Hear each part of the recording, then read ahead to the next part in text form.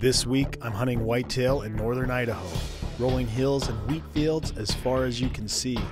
I've had great success in the past, and this year looks to be no different. Pretty stoked, it's finally here. Tomorrow's opening day.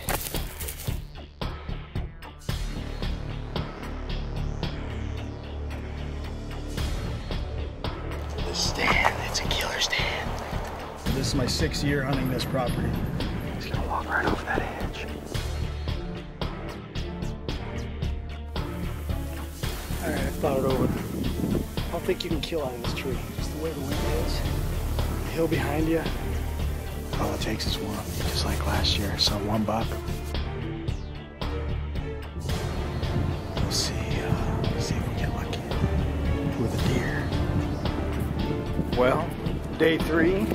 Slip in where I saw those big bucks come out last night and hang a set.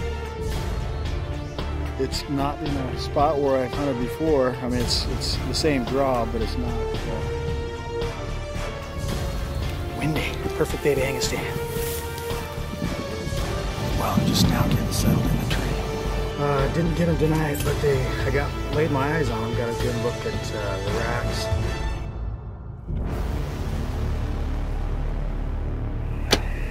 That concludes my early season velvet whitetail hunt.